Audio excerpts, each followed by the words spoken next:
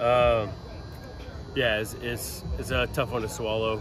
Thought the guys did a really good job. We felt like we had a game plan, and thought the guys executed really well. Thought they trusted that and leaned into it. And we knew it was going to be hard work against St. Mary's, a team that never lays down, never quits, and credit to them for that. But we really feel like we did a really great job to put ourselves in a strong position, and obviously going into the final seconds of the game, even felt like it was there to be won. And it feels a little bit like that's it feels like sort of just the next summary point of our season, where we've been really close to being really, really good, and we still believe that we are, and we still believe that there's a lot of soccer left for us, and that we haven't been at our best, and that's what we're going to continue to pursue and continue to strive for. And thought we saw some really, really good glimpses of that. So I'm incredibly proud of the guys.